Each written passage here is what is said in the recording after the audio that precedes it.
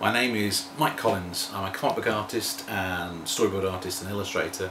I've been working drawing stories for a living for 25 years now. I've worked for Marvel Comics and DC Comics in the States. I work for 2000 AD and Panini over here. I've drawn the X-Men, Batman, Superman, Wonder Woman, The Flash, Teen Titans, Judge Dredd, Slain, Rogue Trooper. I'm one of the main artists on the Doctor Who magazine and recently produced a Doctor Who original graphic novel, The Only Good Dalek, in all the bookshops now, and I'm currently a storyboard artist on the Horrid Henry TV show. One of the things about creating a character is coming up with a memorable name, and it doesn't have to be necessarily a clever name. If you think about it, Batman and Spider-Man are blindingly obvious names. One's got attributes of a bat, one's got attributes of a spider. I wanted to come up with a name for a cyborg who I imagined being part of a series who was a killer, and the first thing that came into my head, and unfortunately would not go away, was the name Assassin 8. So he is Assassin 8 who goes around assassinating people. I've recently had to redesign him. It's a character created several years ago for Marvel UK, and I had to sort of bring the design that I'd done then up to date with the way that a lot of particularly manga influences have come into comics now, and I wanted to get a bit of that feel to the artwork. So it's still a Marvel character, but I wanted to give him a bit of an edge and make him look a bit more contemporary. So I've sort of changed the design of his uniform, changed the cybernetic bits to him, just to make him look a bit harder and nastier. What's happened with Captain Britain is that there's a character that was created by American Marvel who wanted to cash in on the superhero fad that was going on in the late 70s, early 80s in Britain, and to that end they wanted to give Britain their own hero. They didn't really know what worked as a hero in Britain, so originally they gave him a costume that was entirely red with a yellow lion on the front of him, which didn't really capture the feel of Britain.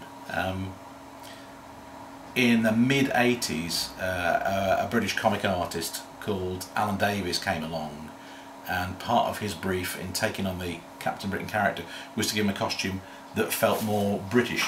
So he actually designed the costume around the Union Jack.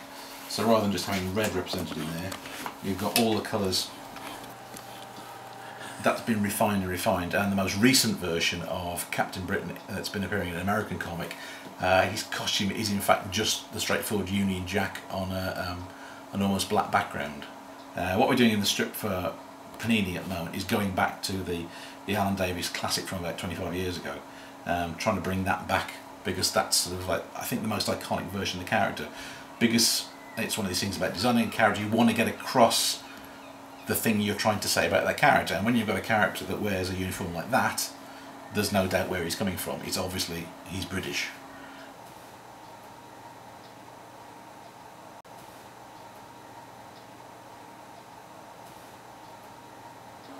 Superhero design. Now, superheroes have been around since the late 1930s, early 1940s. When they started, they were based on pretty much wrestler costumes. So it tended to be lots of shorts, lots of tights, and that's sort of stayed the tradition ever since. There's something fantastical about having characters wander around in really bright colours, certainly the heroes anyway, and the villains tend to wear black. And it's quite interesting if you're coming to design your own character to look at what's gone before. You can either go for the daytime colours of a Spider-Man or a Superman, which are very bright blues, very bright reds, or you can go for the slightly darker and more nighttime colours of a character like Batman.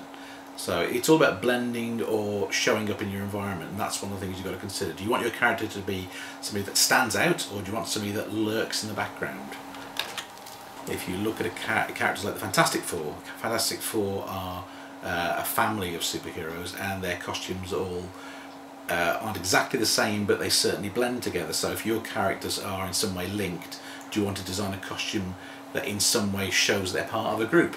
A lot of modern superhero costumes, if you look at the things that Brian Hitch designed for the Ultimates, which is the relaunch of the Marvel Comics works, looked at things like modern jumpsuits or bike outfits, costumes which are reasonably tight fitting, but also things you're able to work with.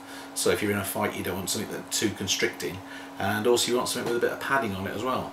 So you've got to think about what your character does, what your character wants to do, what you want to do with your character, and if you're going to design a costume, have those elements in mind. If you want it to be a bright flying character, then use bright colours. If that's not what you're going for, well, think again.